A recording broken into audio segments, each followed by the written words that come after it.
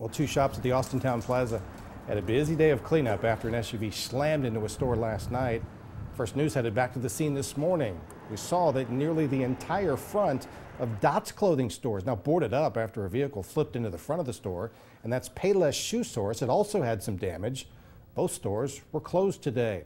Now, police say 39-year-old Heather Scott had a medical condition that caused her to lose consciousness while driving.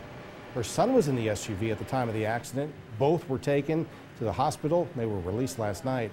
Austintown police told First News that charges are pending in the case.